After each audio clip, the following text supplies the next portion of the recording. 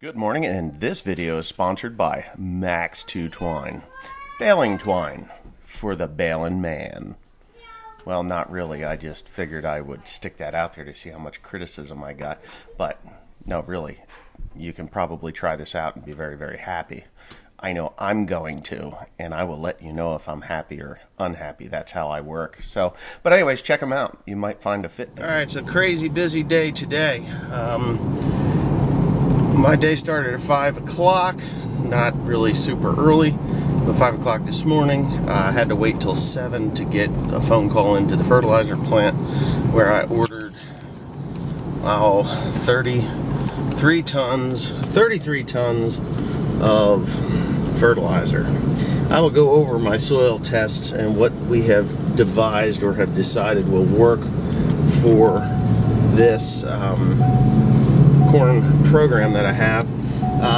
They are looking at 670 pounds of this dry fertilizer to the acre. Sounds like a lot, right? Yeah, it is. Because the former farmer on that farm just didn't do what he should have. He was just mining the ground. And I hate it when people do that. They mine the ground. Now, when I grow mulch hay, I really don't put I just maintain. I don't really put anything, soil building nutrients or anything into the soil, but I do maintain it so that when I am ready to put something different in, I will actually have the nutrients there, and it won't be such a big hit on the wallet. 670 pounds. It's going to cost me $160 an acre just for the fertilizer, the blend. Then I put another $70 worth of nitrogen down already just to grow this crop. It's nuts. It's nuts. So anyhow, I'm going to hook this bad boy up. I need to shut the gate. Apparently I didn't get the last 10 pounds of, oh my God. That's enough to drive a man nuts, that thing. I mean, I hate that. Oh, so, what do? You do this. You grab this guy. Here, let's watch this. This is the nut fucker. Take the nut fucker. Nut fucker. Come on, nut fucker. Now, on these spreaders, this is something you really want to do. Make sure your chain is off of the drive. Make sure your gate is closed. If you don't, and you got to make sure that you're on the high speed side on this one in order for it to put down the amount that you want to put down. Now, I'll go over this real quick. I know I'm going to be waiting in line up there. It really kind of annoys me. But it's okay. Okay. 231313S. Okay. That's what it is requiring. So, when we put this on per ton, per acre. Oh my God, is this lens that bad? I think I got oil or something. Is that better? I got to get a new camera lens. This is what the blend is. It's going to be, what is that, 155, 90, 90, 24 sulfur. And we need, yeah, the boron, yeah, 265 pounds dry. Yeah, that's not bad. So this is the cost of this. That's what it'll cost per acre. Right there. That's the cost per ton. Yeah. Fertilizer per acre, 157.91, but then they add the boron into it, and we're good there. So that's what this is costing. Now I know there's probably people screaming, "What are you doing? What are you doing with that damn corn herbicide like that, or that corn like that? You're crazy. Corn ain't worth anything. Why are you bothering?" Well, I have an outlet for the fodder. The fodder, you know, and when you have an outlet for the fodder, that will pay for the rest of it. That's why I'm doing it. I mean, even if I only get $2.75 a bushel for the corn, I'll still make out. So, not that I'm excited about that, believe me. I am not at all excited about that. But anyway, I gotta back this piece of shit up so I can get it to where I need it to go. I gotta go all the way up to the fertilizer plant. Timothy is coming, and he is going to... Can you believe that? I think I'm dead center. Wow, maybe. Maybe not. See how lousy a job I did. Awful! Look at that. So there was a plate up in what thing? Up in the front where the like the oh yeah, no. There should be a plate. I thought there was a plate up there. Anyway, oh, look at the pretty colors. We got ammonium sulfate, ESN, urea, DAP, MAP, whatever else is in there. Oh, and boron. So, yeah. So that's it. First of 33 tons to go on here today. Hopefully tomorrow I will be planting this place. Hopefully. Anyway, Tim, get that thing backed up here. You got a hitch pin, right? Yeah, spreader's doing pretty good. Tires are warm. And I've got this shit's only 58 pounds. I can only put 600 pounds to the acre on here.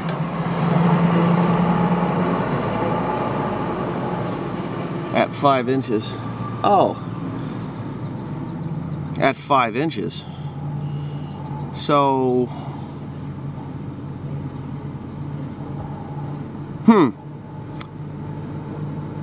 Well, let's say we average that. Let's do 5.5 inches. I'd say 5.5 inches then. Yeah. Do 5.5 inches. I think that'll do it.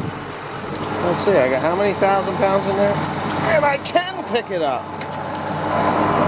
That's the balance of this thing. No, I'm not kidding you. That thing is freaking... Watch this. I'm so strong. Got that hitch pin? Good. There's always a good thing to do. I guess jack is optional, huh? These are safeties, not.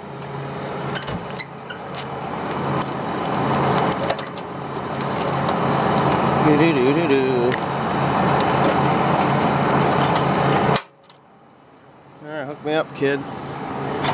Yeah. I could probably... I'm going to have to do some math here to figure this out. It's 58 pounds, 600. So it's 20 pounds. There's really no rhyme or reason to that. 2.5 inches is 330. And then we go with a half is 360. So 300 to 60. An extra half an inch. So 20. Then that's 80 pounds to a half an inch.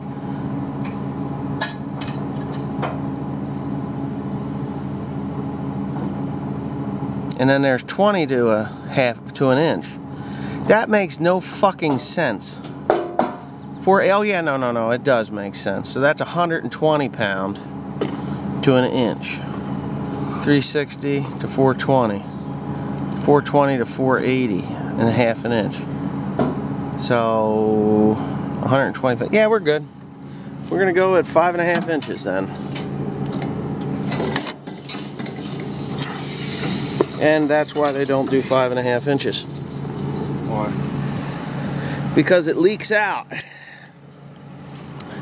That's why. Because it leaks out. Alright, well. They're coming with a truck to come over here, right? No. Yeah, they're going to come with a tender and they'll... Finally, things are happening. Finally. Alright, we're going to get this dried up. I'm thinking tomorrow, Tuesday, is our planting day. He's gonna have to go over this twice. I'm going to finish these fields here up. Those guys just came with fertilizer, and they're going to come back a couple more times. I'm just going to go home, load up with the loader, and come here because they're not allowing me to tender here in the field.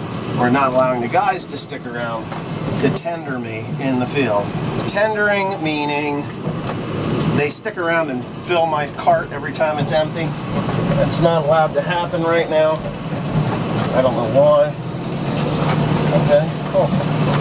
This tractor is very aggressive on the PTL. It just goes on and off, which is pretty tough for the spreader. I think I've stretched the the belt doing that. So what I'm going to do next time I go to shut the spinners off is I'm going to idle the tractor down and try to save that. But anyway, I am entering the field that I'm working in, and I got halfway across it. Well, you can see it all down there. I will definitely show you what it looks like when, yeah, I'll show you what it looks like when I'm done. And before Timothy hits it with that big old disc. He's flying. At 8530, he's pulling that disc across pretty quick. So anyway, all right, I'm coming up on my line. I got some wavy lines there for some reason. I got to make sure my GPS is working correctly. And it is.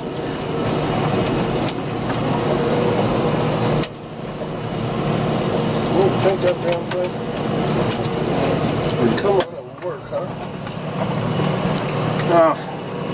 Let me double check things before I get going. Alright, I guess we're farming. There's the 8530s over there. Jim's putting the, I've got the fertilizer on. This ground is almost ready to go. Tomorrow, on Tuesday, I'm ready to plant. I'll be planting tomorrow. Joe's going to come over with the roller harrow and roll this stuff down. I have rocks that are in the way. I wouldn't normally do that for corn. I would just let it settle, but because I'm going to be cutting the corn fodder off of here, I want it nice and level and the clods beat down to nothing. And that's it. We're going to roll it in, roll it down, and the corn planter should work pretty good then. I think it looks pretty good. He needs to learn how to pick up the disc on the corners, though. He's making ridges. I don't want ridges. I hate ridges. Not soybeans, but I still hate ridges.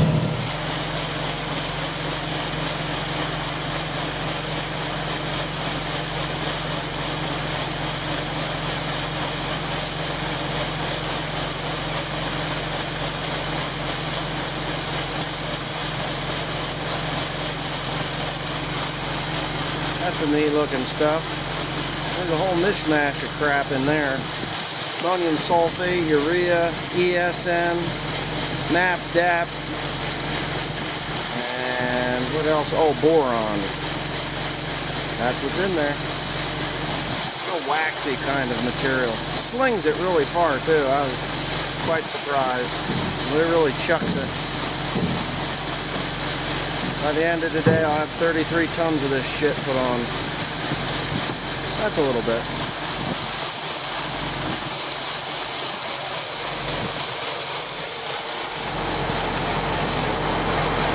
Okay, I'm sorry for the wind noise, but it's windy here. This ground is... I'm going to be planting corn tomorrow. Well, tomorrow. Unless I post this tonight, it'll be the day after tomorrow, but Tuesday I'm planting corn. Fertilizer's on. 672 pounds of, what was that? 23-13-13-3 with boron, and I put 20 gallons of 32%, so that is times 110, 220 pounds of that. 220 pounds of that, so that'd be another 60, almost 70 units of nitrogen there with copper sulfate. And I'm going to plant this corn tomorrow, and then the day after that, I'm going to go ahead and put in, I'm going to spray my herbicide because Wednesday afternoon we're supposed to get rain. Not a lot, but enough. And I'm going to go ahead and put the herbicide down. Have people looking at me thinking I'm crazy, but I'm just outstanding in my field. Yeah, outstanding in my field. So Timothy's moving at rocket speed with that disc and that 8530. He's making some ridges here that I'm not too thrilled about, but you know, job's got to get done. Joe's coming with the column mulcher or the 14-foot roller harrow. He's smashing these things down in the ground, because if I don't smash these down in the ground, well, that wasn't so bad, but this one will be. They'll just play hell on my what do you call it? On my shredder when I go to shred these corn stalks. Well, he's doing pretty good. He'll be here pretty much half the night. I'm gonna go get this thing here hooked up to a corn planter so I can get planting. I might even start tonight, but I don't think I got time. Anyway, you're gonna see clouds. It's gonna be real cloudy. I'm sorry about the quality. I have to leave the lens on. Oh yeah. So this is what, and you won't even be able to see it entirely, but this is what 670 pounds of fertilizer looks like scattered across the ground. It's like a rainbow of fun. Anyway, Timothy's working it in. It's a little bit damp to work, but we're just breaking this open, and it'll dry right out. I mean, it is just ripe. That sun, we get another hour or two of sun on this thing. The wind is blowing pretty good. And with Joseph up there doing that, it is just turning to dust. I'm going to try and get him to slow down a little bit, though, because he's going too fast. That is not a turbo till. He's going 8 miles an hour. He's got to slow it down about 6. And then I'll be a little happier with him, because it's doing an awesome job, but he's making ridges, and it's going to be a pain in the ass for Joe to get it all straightened out. And he won't be able to straighten it all out with one pass, I don't believe. So let me get him stopped. Yeah, that tractor just doesn't care. He could pull this disc at 10 miles an hour if he wanted.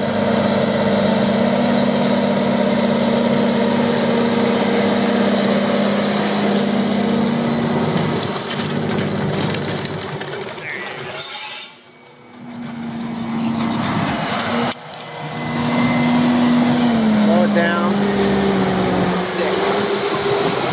6 miles an hour. Slow down. You're making ridges. Yeah, see how you're throwing that? You see how you're throwing that? And there he goes. He's gonna feel like he's crawling now, but that's where these discs are made to run. They're not made to run 8-10 miles an hour. They're made to run about 5 or 6 miles an hour, and he's making ridges with it. And it's not his fault. I should have just had him with the 4960 on there, but we really wanted to get it all knocked over and done. So that's a Vollers. That's a Vollers truck. I gotta go visit with them. Oh yeah, yeah. Anyway, the ground looks good. I mean, you can't see any of the fertilizer once he gets over it. So it is where it needs to be, and that's that. I'm going to call this video done.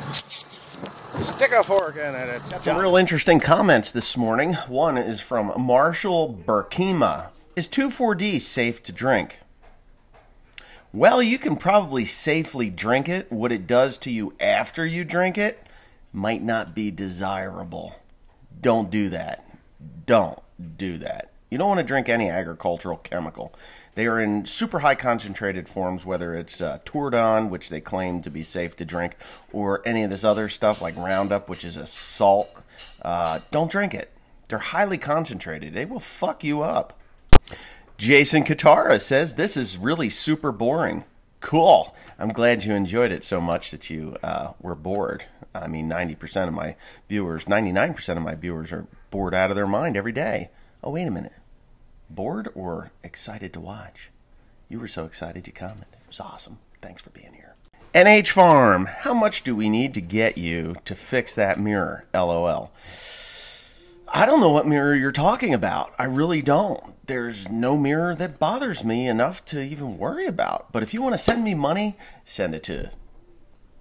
No, don't do that. You don't need to send me money. I'll just leave the mirror where it is. If somebody anonymously buys me a set of brand new John Deere mirrors, then go right ahead. I'll put them on. Tim H. Get a diaphragm pump. Cheap to rebuild. Those Hardy pumps are diaphragm pumps. They are. And they are far, far, far, far, far from cheap to rebuild. Trust me, I know. Crumb 43. Do you have your pilot's license? I'm getting mine here at the beginning of June. No, I used to fly without one. Yeah. I just... No, I don't have a pilot's license, but I miss flying. Yeah. I've flown without a pilot's license or any formal training. I'm a risk taker, and I don't think there's too many people that can live to tell the story. But I did have a pilot in the seat next to me all the time. I used to fly all the time. It was fun, and unfortunately, that pilot was my uncle, and he was killed when a air traffic controller that was high on cocaine, very high on cocaine, and other barbiturates, launched another airplane, allowed another airplane to take off while he was coming in for a landing. And yeah, I think I've told the story before. He was killed mid-air collision. Not his fault. Not his fault at all. You can look that up on the NTSB website. It was November 2nd, 2002. N216 Charlie Lima was the airplane, and you can read all about it. NTSB website. Check it out. N216CL. N216 Charlie Lima. Sam Lay says Teresa's the reason I get out of bed in the morning. Actually, no, she's the reason I get into bed at night. But, yeah, that's just the way it is. And this is the last comment for the day, I guess. Oh, yeah, I wanted to talk about copper sulfate, but that's it. Copper sulfate can be used for many different things. Foot fungus, fungus on wheat. If you have wheat and you need to get that under control, spray copper sulfate. That is a natural fungicide, and things like that. Yeah, so there you go. Thanks for watching. Please comment, rate, and subscribe. Don't forget, Max Twine, too. Max 2 Twine. What is this? I think it's the Armando Alvarez Group. Is a big Spanish company that makes plastic, agricultural plastics. They contacted me, and to be honest with you, they said, I'm going to send you a couple of pallets of twine to try on your straw job, and we want you to give us your brutally honest opinion. So that's the type of company that I'm willing to support. Now, as you know, there are no United States plastic companies that make twine in the United States. Most of them are made in Portugal.